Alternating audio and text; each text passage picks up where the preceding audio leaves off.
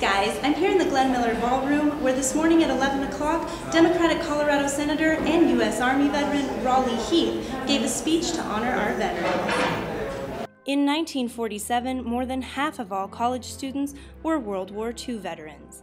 This Veterans Day, the UMC is playing an important role as the university does its part to honor our veterans. Well, we, the University of Colorado at Boulder's University Memorial Center, we are the official Veterans Memorial for any veteran from Colorado.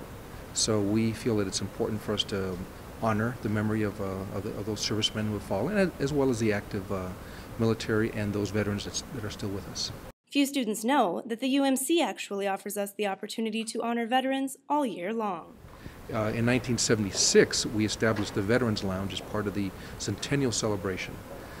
And we have had the artifacts, the bell, etc., the ship's wheel, and other items in there over the years. Though the number of students who enjoy veteran status has decreased following the end of World War II, student veterans still make up a large percentage of our college population. Several hundred students are veterans, and that continues to grow as more people are released from military service after serving in Iraq and Afghanistan. In addition to today's ceremony, in recognition of their service to the country, veterans and their families are also eligible to purchase tickets for this Saturday's football game at the reduced price of only $5 a ticket. Our veterans are remembered and appreciated here at CU. Amanda Turner, Newsteam, Boulder.